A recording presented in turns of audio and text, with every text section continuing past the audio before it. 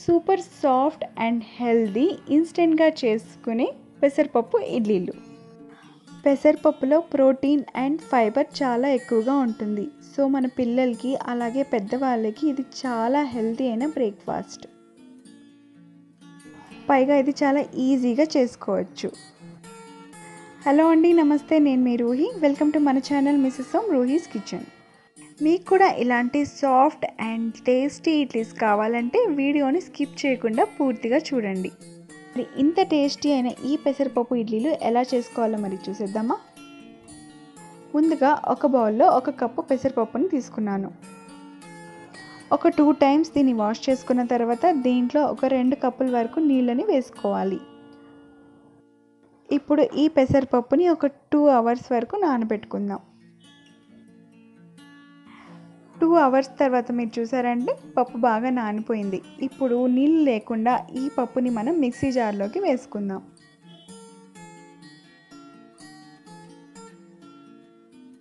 ఇప్పుడు దీన్ని మెత్తగా పేస్ట్ చేసుకోవాలి. ఇలా పేస్ట్ చేసుకున్న పెసరపప్పుని ఒక బౌల్లోకి తీసుకుందాం.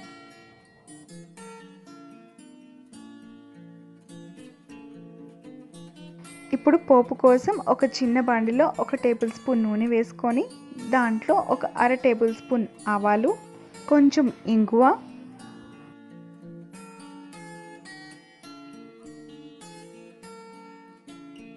అలాగే సన్నగా తరిగిన కరివేపాకు వేసుకొని స్టవ్ ఆపేసుకోవాలి. ఇప్పుడు ఈ పోపుని మనం గ్రైండ్ చేసి పెట్టుకున్న పెసరపప్పులో కలుపుకుందాం. అలాగే దీంట్లో ఒక 1/2 కప్పు తురిమిన క్యారెట్, 1 లేదా 2 సన్నగా కట్ చేసుకున్న పచ్చిమిరపకాయలు, అలాగే కొంచెం అల్లాన్ని తురుముకుందాం. ఇప్పుడు దీంట్లో ఒక 1/2 కప్పు వరకు పుల్లటి పెరుగుని వేసుకోవాలి. మీ దగ్గర పుల్లటి పెరుగు లేకపోతే దాని బదులు కొంచెం నిమ్మకాయనైనా పిండుకోవచ్చు. 1/2 టేబుల్ స్పూన్ వంట సోడా, తరిగిన కొంచెం కొత్తిమీర, అలాగే సరిపడంత ఉప్పు దీంట్లో వేసుకుందాం. ఒక్కసారి అన్నీ కలిసేలాగా మిక్స్ చేసుకుందాం. దీంట్లో అసలు నీళ్ళు యాడ్ చేయకూడదు. మీ పిండి కొంచెం గట్టిగా అనిపిస్తే కొంచెం నీళ్ళు వేసుకొని కలుపుకోండి. ఇప్పుడు ఒక ఇడ్లీ పాత్ర తీసుకొని దానికి చక్కగా ఆయిల్ రాసుకోవాలి. ఇప్పుడు ఈ పిండిని కొద్ది కొద్దిగా ఇడ్లీ పాత్రలోకి వేసుకుందాం. ఇలా వేసుకున్న తర్వాత ఒక 10 మినిట్స్ హై ఫ్లేమ్లో, అలాగే ఒక 5 మినిట్స్ వరకు లో ఫ్లేమ్లో దీన్ని కుక్ చేసుకుందాం. చూసారు కదండి ఇడ్లీలు ఎంత చక్కగా ఉడికిపోయాయో. అంతేనండి, పెసరపప్పు ఇడ్లీలు రెడీ అయిపోయినట్టే. ఈ వేడి వేడి మూంగ్ దాల్ ఇడ్లీలోకి పల్లీ చట్నీతో తింటే చాలా బాగుంటుంది. మనం చేసుకున్న బ్యాటర్కి మొత్తం 12 ఇడ్లీస్ వరకు వస్తాయి. మరి ఎంతో సింపుల్గా చేసుకునే ఈ పెసరపప్పు ఇడ్లీలు మీరు కూడా ఒకసారి చేసుకొని మీకు ఎలా కుదిరిందో కామెంట్ సెక్షన్లో నాకు తెలపగలరు. మీకు ఈ రెసిపీ నచ్చినట్లయితే లైక్ చేయండి, అలాగే మీ ఫ్రెండ్స్ అండ్ ఫ్యామిలీస్కి షేర్ చేయండి.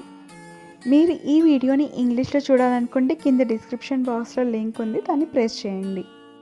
నా వీడియోని కనుక మీరు మొట్టమొదటిసారి చూస్తున్నట్లయితే నా ఛానల్ని సబ్స్క్రైబ్ చేయండి, అలాగే పక్కనున్న బెల్ ఐకాన్ని ప్రెస్ చేయండి. మరొక మంచి టేస్టీ రెసిపీతో మళ్ళీ కలుస్తాను. అంతవరకు బాయ్.